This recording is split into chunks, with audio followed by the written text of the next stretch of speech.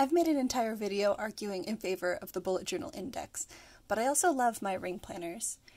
Ring planners allow you to add and remove pages from any section at any time, so numbering the pages would be impractical or worse.